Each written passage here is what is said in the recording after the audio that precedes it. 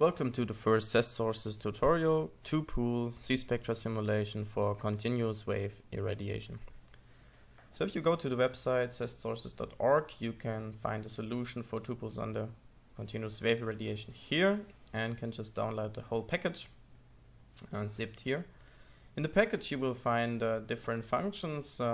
Just open the batch C continuous wave two-pool now, and if you open this function, you can directly run it, and immediately a Z-spectrum is calculated.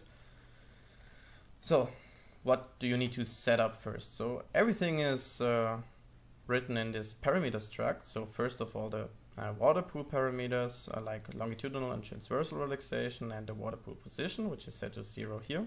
Then we have the CEST pool parameters, the relative concentration F, exchange rate, position, and also relaxation rates. And then we have to set up the sequence parameters. So for example, the initial magnetization, which is set to fully relaxed here, so 1. The scanner frequency here, it's 300 megahertz, so 7 Tesla. The B1 field of 1 microtesla, and the duration of the irradiation. So the pulse time is like 5 seconds here.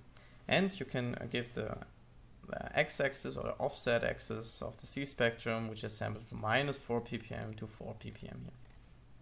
Then with this parameter struct P, the function C continuous wave is called, and just calculates the Z-spectrum analytically.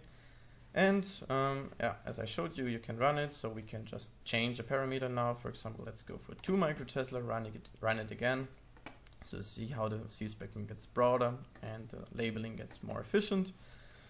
You can go to lower B1, so 0.5. Run it again, and you see really nicely the labeling, how the labeling increases.